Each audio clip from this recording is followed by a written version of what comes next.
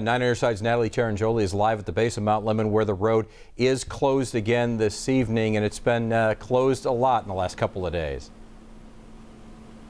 Pat, that's right. Drivers coming up Catalina Highway today have been greeted by that sign. It says roads closed. And the Pima County Sheriff's Department said they had to close the road because it's simply not safe after nearly 2 feet of snow fell last night, stranding dozens of people.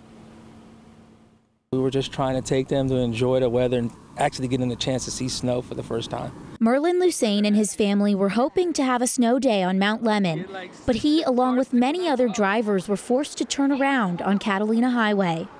The road closed after 21 inches of snow fell overnight. They were excited. We had all our winter gear, and now it's a bummer, so we have to find something else to do. Around 20 people were stranded on Mount Lemmon, forced to spend the night in the Summer Haven Community Center. An incident Deputy James Allerton says doesn't happen very often. I've been with the department about 13 years. I can only remember one other occasion when people were stranded overnight. Deputies worked throughout the night to get people back down the mountain. Friday, only residents and workers with four-wheel drive or chains were allowed to pass through.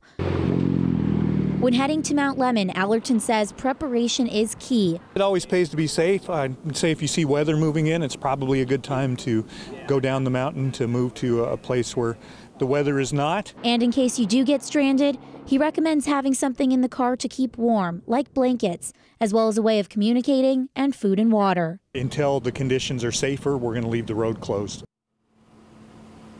Now, anyone hoping to come up here on Catalina Highway will have to provide a proof of residency or an employment ID, and it's not yet known when this stretch of road and Mount Lemmon will reopen, but of course we'll let you know on our social media and KGUN9.com. For now, reporting from the base of Mount Lemmon, Natalie Terrangioli, KGUN9 on your side.